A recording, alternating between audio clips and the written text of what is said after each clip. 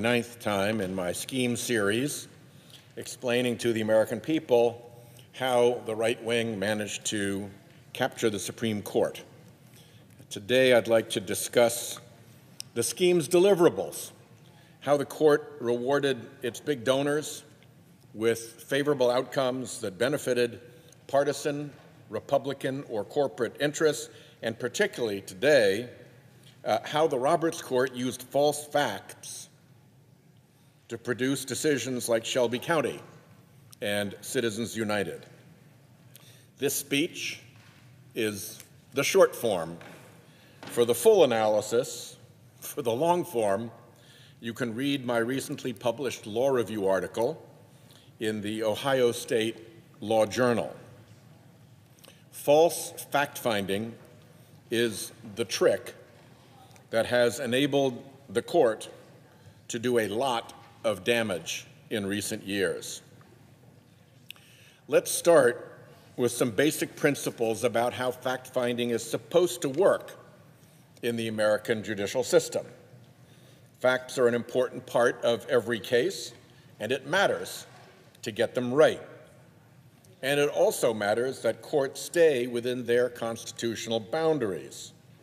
To achieve those two purposes, the American system has facts ascertained at the trial court level.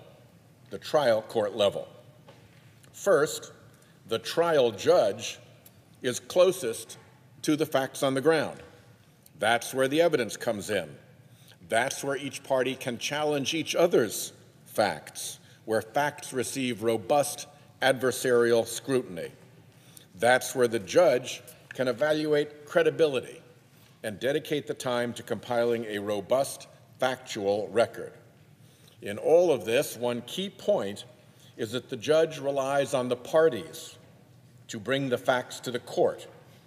With only limited exceptions, a court isn't supposed to venture off looking for its own facts. Once the trial court makes its decision and assembles its record of the facts, that record travels with the case when a party appeals to a higher court. As to facts, an appellate court is not supposed to find its own. It is supposed to give the lower court a lot of deference. A lower court's fact-finding can usually be overturned only if there was what's called clear error, a very hard standard to meet, as any lawyer will tell you. And even after a clear error finding, the ordinary rule is that the case is remanded back to the trial court for whatever further fact-finding is required to comply with the appellate court's edict. These rules make our system honest and efficient. They allow robust challenge to the facts at trial, but deference to the judge's findings on appeal. They do not set appellate courts up as fact-finders. Appellate courts focus on questions of law using the record established by the trial court.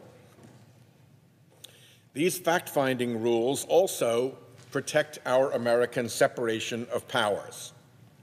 Under the Constitution, courts are limited to deciding only what the Constitution calls cases or controversies.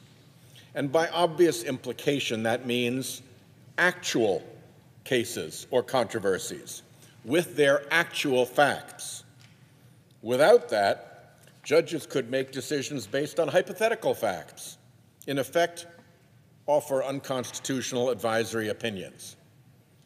A court can't honor the Constitution's case or controversy requirement without cabining its decision to the actual facts of the case or controversy and to this established fact-finding process. If that limitation did not exist, appellate judges could become, as one famous judge warned, a knight-errant, roaming at will in pursuit of his own ideal of beauty or of goodness. One other fact-finding body needs mention, and that's Congress. Congress is the Constitution's policy-making body. That's our job. Not because we are geniuses, but because if our ideals of beauty or of goodness don't match the public's, the public can throw us out. That's democracy. The democratic process provides the public protection. And Congress has its own fact-finding authority under the Constitution. We often find facts ourselves, creating a legislative record, not the trial record of a trial court, a legislative record of the proceedings leading to a bill. This fact-finding authority merits deference from courts. Again, not because we're smarter, but because we are correctable through democratic process. Which brings us to the mischief at the Roberts Court. For more than a decade now, the Roberts Court has violated these basic principles, replacing facts found by Congress and facts found by lower courts with fake facts that they made up on their own. Fake facts that over and over just happen to suit the big donors who put so many Republican-appointed justices on the Supreme Court. Shelby County and Citizens United, both those decisions, stood upon falsehoods presented as facts. And these weren't just drive-by errors in passing of no moment. These were false, factual findings that were essential to prop up the logic of the court's holdings. No false facts, no desired outcome. And tellingly, even after events thoroughly disproved the false facts, the Republican Supreme Court refused to correct its mistakes. And so these faulty decisions, founded on false facts, live on like zombies plaguing our democracy. Let me talk about those two cases, because they're probably the worst examples.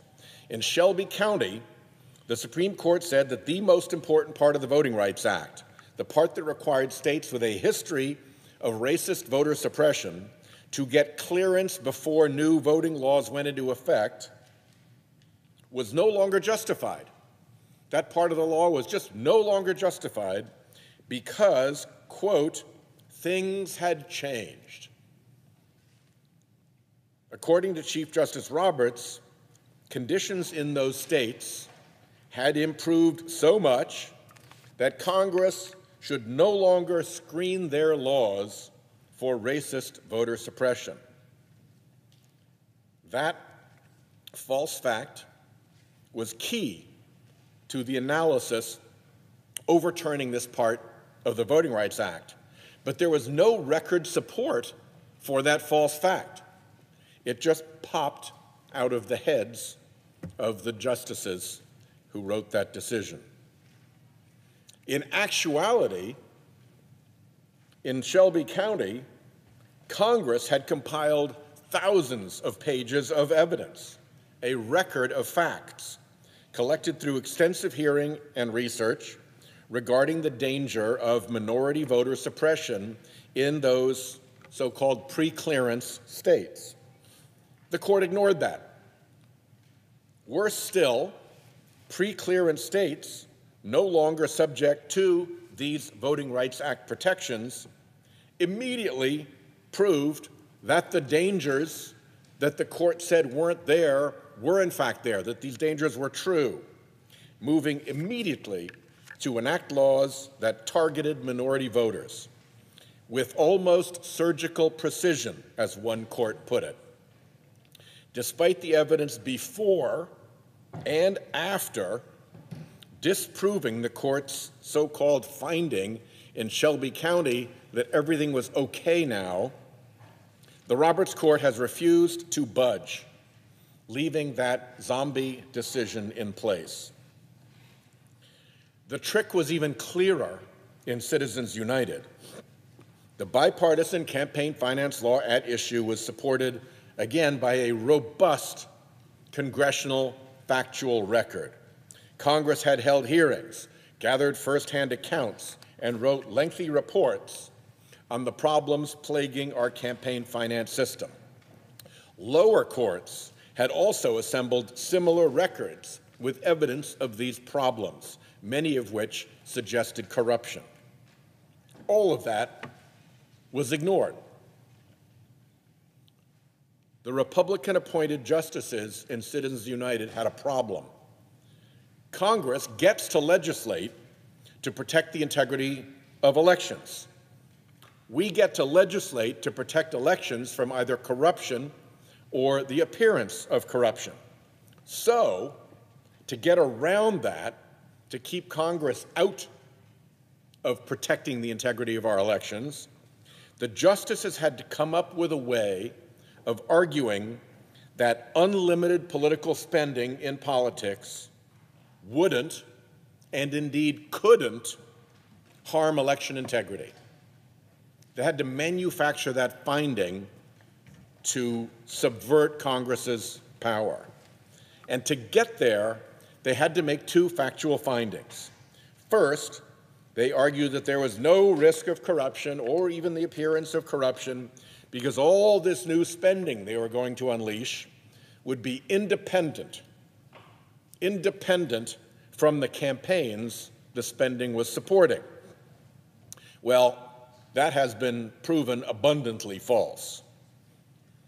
Even more obviously, they said that all this new political spending they were unleashing would be transparent, not just independent, but also transparent. That voters would know who was behind the big unlimited political spending and could make their decisions accordingly. And therefore, the danger of corruption was lifted by the fact that the voters would know whose money was behind the ads.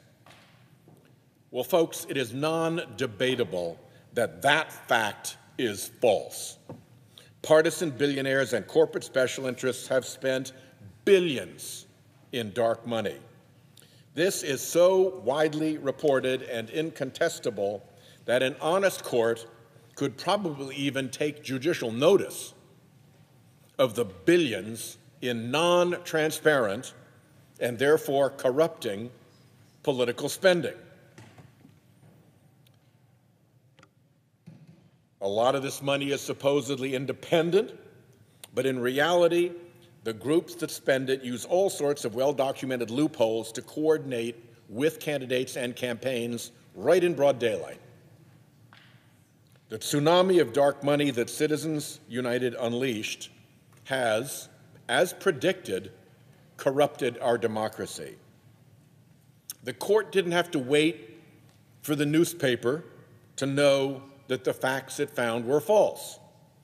Shortly after Citizens United, a state campaign finance case came to the Supreme Court from Montana.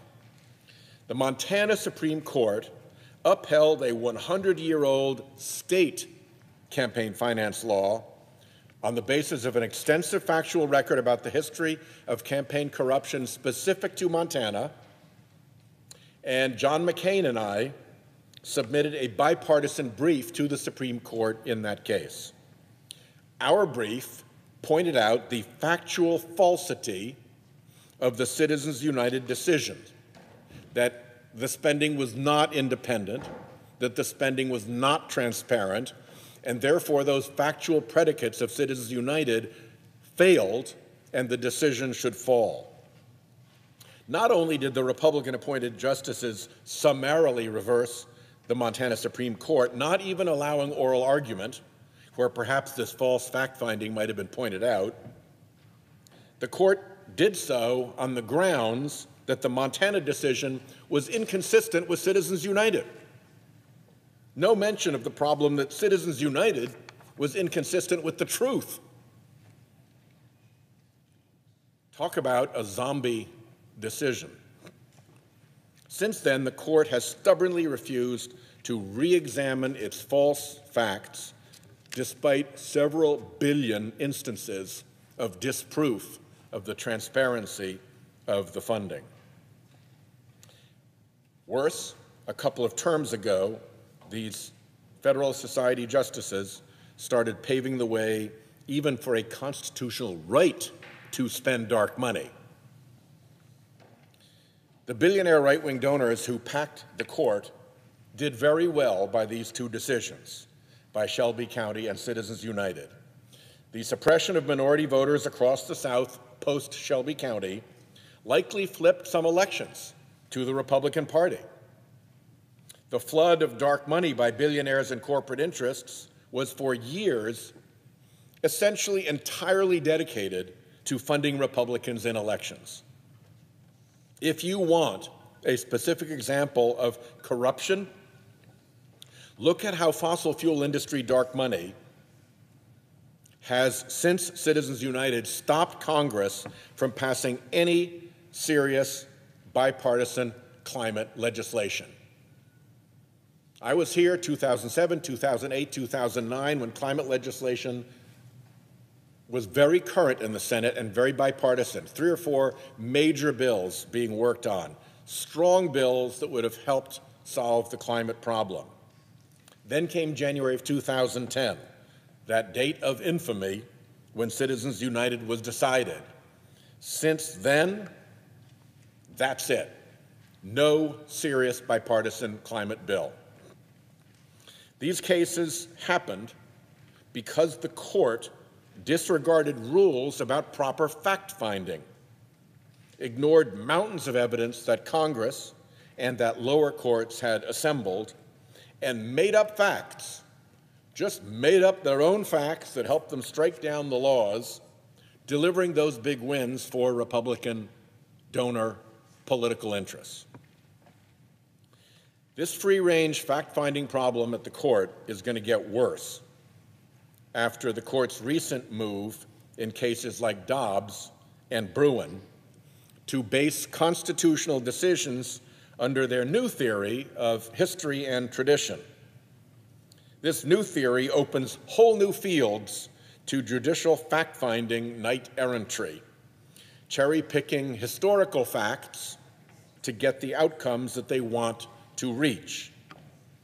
Dobbs, the case that overruled Roe versus Wade, stood on dubious historical sources like a 1600s treatise by someone who sentenced accused witches to death and defended marital rape to subject women's reproductive autonomy to the whims of state legislatures.